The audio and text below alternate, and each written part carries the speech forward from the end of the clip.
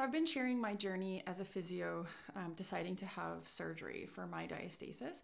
And I know there's been a lot of questions around like, well, why would I bother doing physio if I'm going to have surgery?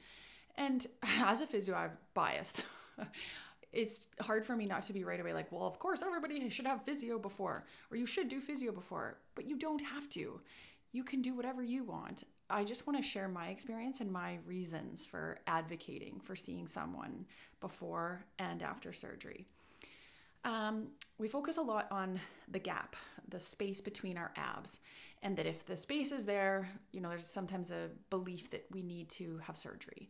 Keep in mind, these are just my experiences. This is just my journey, and I'm sharing for the benefit of others.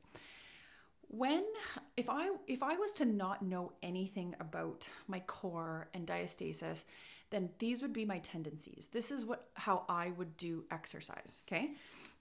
If I was just doing a traditional, let's say something that involves a back bend, okay?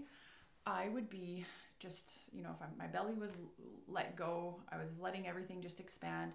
As soon as I bend back, can you see all of the coning that comes out? You see that? Everything wants to peek out the front, okay? And I feel very vulnerable. I actually have back pain right now. And my pelvic floor is hanging on for dear life because I've got such a weakness here that if I wanted to do this movement over and over again, my body would have a hard time, okay? But because I understand muscles and how to coordinate something that doesn't feel overly efficient, I don't avoid those movements. I just do them differently. I've learned how to really exaggerate tension across here. So you can see that I can hold that back to some extent. So it takes away my back pain. I don't get as much doming or coning. So I really know how to kind of call on all of the muscles in the neighborhood to help control that space, okay? If I do something like an overhead, if I knew nothing and I wanted to keep exercising, and I, kind of just let that loose and I started lifting a weight overhead. What I feel, first of all, like nothing going on here. So there's a lot tensioning in and around my rib cage. My neck's on fire when I do this without thinking about it. And again, I feel my pelvic floor hold on for dear life because this whole area is not doing much. But I don't do it like that. I connect. So I kind of let it off when I'm not, and I engage. Lift, let it off, engage. I feel a lot less tension in my neck. I feel like my pelvic floor doesn't have to do so much, and it's just a bit more, it feels more efficient. If I look at something like crunch, a very typical crunch, if I knew nothing, most people would avoid all of this, but if I knew nothing, what I would probably tend to do is hold my breath, and I can just feel like so much pressure coming out of here. Pelvic floor, especially at the back, feels like, oh my gosh, I gotta help extra.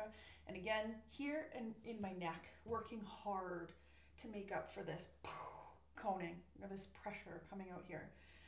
But I still do this movement. I just know how to coordinate all my muscles so that certain areas aren't taking all the slack. So engage through the front. So I can hold that back. Okay. Now this is why I would say, because I have a very significant diastasis, and like I can only do so much, and that's my decision to have surgery. For the majority of people with diastasis, learning how to coordinate those core muscles can be all you need, right? To maintain the pressure at the front, but let everything else in the area tone down to normal tension. And the thing about post-surgery is I think a lot of people assume that like once I have my surgery, my muscles will be stronger. But surgery itself cannot make your muscles stronger and won't necessarily change your coordination. If my go-to is always to hold my breath, create pelvic floor tension, and create tension around here, it's not an easy thing for my brain to just change. I might just go back to some of my old ways, which might mean I'm still very weak here. I don't have the same necessarily protrusion going on, but it wouldn't necessarily mean I'm strong if I don't work on the coordination of the muscles. So that would be my reason for suggesting you work with a therapist before deciding if you even need surgery, but then also to enhance your recovery.